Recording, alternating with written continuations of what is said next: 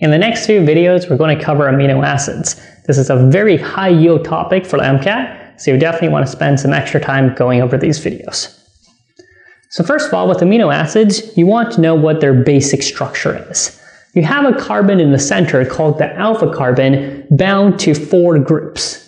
The 4 groups include a carboxyl group, an amino group, a hydrogen, and one of 20 possible side chains.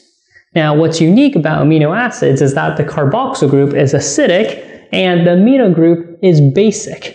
As a result, amino acids can act as both acids and bases, so we say that they are amphoteric molecules. Now, the fact that amino acids are bound to 4 groups should make you start to think about chiral centers. And that's a good idea because almost all of the amino acids are chiral. There's actually only one amino acid that's achiral, and that's glycine. The reason why glycine is not chiral is because its side chain is a hydrogen atom. So because it's bound to 2 hydrogens, glycine is not a chiral molecule. It does not have a chiral center. But the remaining 19 of the 20 other amino acids, they are all chiral. And as chiral molecules, they have enantiomers. So over here, I have enantiomers of an amino acid, alanine, which has a side chain of CH3, a methyl group. Now, before when we looked at enantiomers, we would assign them absolute configurations of R or S. When we're dealing with carbohydrates and amino acids, we tend to use a different configuration instead. We use D and L. And the way we assign this is by looking at your amino acids in the Fisher projection. Now, remember, the Fisher projection does not mean that your molecule is flat. It's planar, right? Remember, the Fisher projection, you have this plus sign, but this plus sign has some substituents coming out of the page towards you and some substituents going into the page away from you. Specifically, the horizontal components are coming out of the page towards you, and the vertical components, these substituents, are going into the page away from you. The way I usually like to remember it is to pretend that someone's trying to come give you a hug, so that way you know the horizontal substituents are coming out of the page towards you.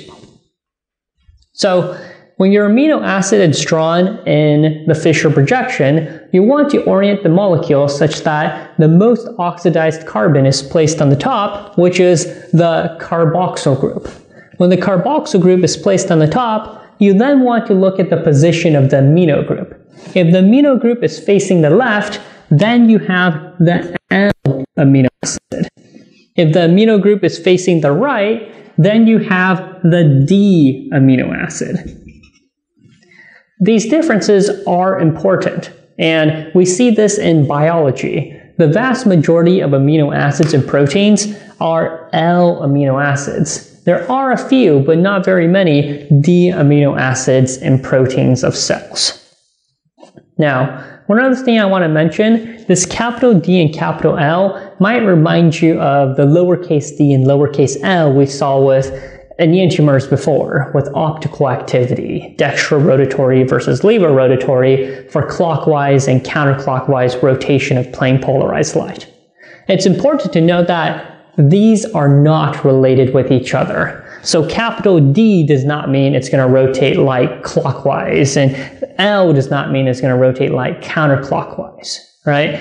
Capital D, capital L, unrelated to lowercase d and lowercase l.